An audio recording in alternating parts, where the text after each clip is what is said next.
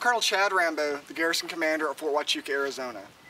It's very important that everyone takes fire seriously, and because of that, Fort Huachuca is proclaiming 6 to 12 October as Fire Prevention Week.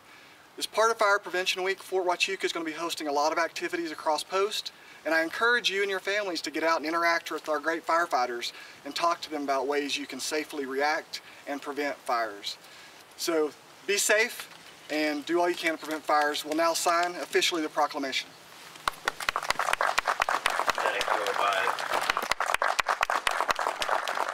We're going to be attending all 3 schools. We're going to meet with the children. We're going to talk about the fire safety, and the theme this year is not every hero wears a cape, to plan and practice your escape. So we're going to be discussing what the theme is and what that means to them and what they can take home with them to practice fire safety and how to be able to plan and practice their escape from a home fire. And then on Saturday, the 12th, we'll have our grand finale at the Post PX. We'll have our smokehouse, a bouncy house.